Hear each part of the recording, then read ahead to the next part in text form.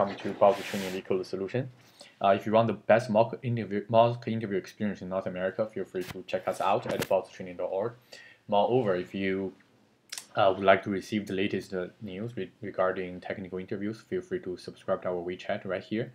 So our ultimate goal is basically we're here to help you to get a better offer, so feel free to ask us any questions. So today we're going to talk about a problem, house robber.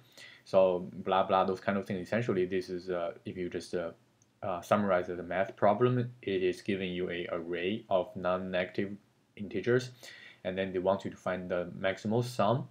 But the little bit different with the maximal sum is there could not be two adjacent elements together.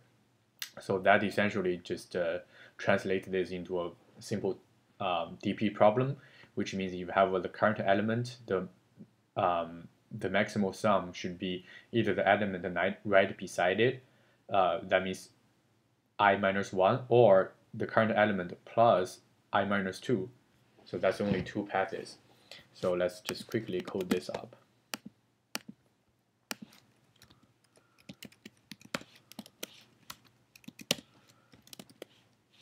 So let's give us a concrete example. So in this case, the maximal one should be 6. So you choose 4 and 2. The first 4 and 2. So let me make it. Okay. If it's 3, does it change the answer? Nope, it's still 6. Okay.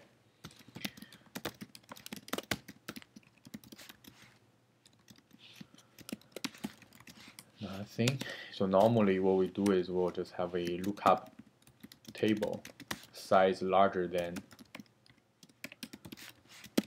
the number of lengths, and then we're gonna initial some values to this table. For example, if there's nothing there, it should be 0. So if it's only first element there, it will just be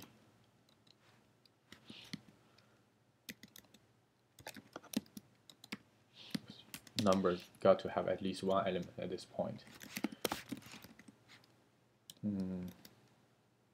So we're going to fill up the lookup table.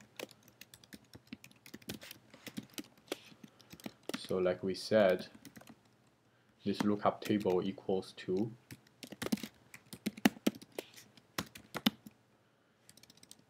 you choose yourself. If you choose yourself, so that means this one, or you don't choose yourself, that means this one plus numbers. So if you're currently here, so for example 0, 1, 2, so you are actually targeting for index minus 1. Okay, that's it.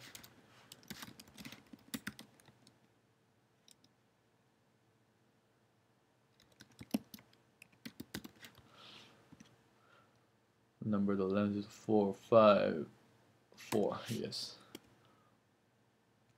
this should do it.